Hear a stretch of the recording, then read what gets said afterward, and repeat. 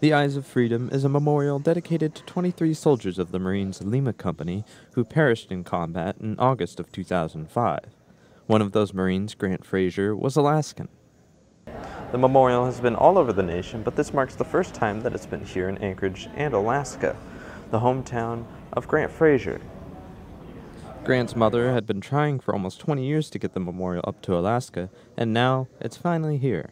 He called home from Iraq and said, I'm bringing Marines back to Alaska. I'm going to show them how we do it up here. And so now he's here. He came home and he brought his guys with him. Another part of the exhibit is a sculpture known as Silent Battle.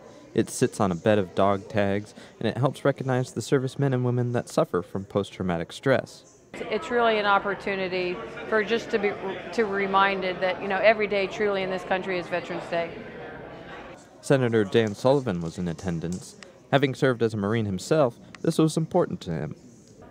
A lot of deep meaning here that to me was important to show my respect again for this young Alaskan Marine Lance Corporal and all his comrades. The exhibit will be on display at Service High until this Wednesday. It will then be moved to the Alaska Airlines Center from July 26th to the 28th. Ian Stewart, your Alaska Link, Anchorage.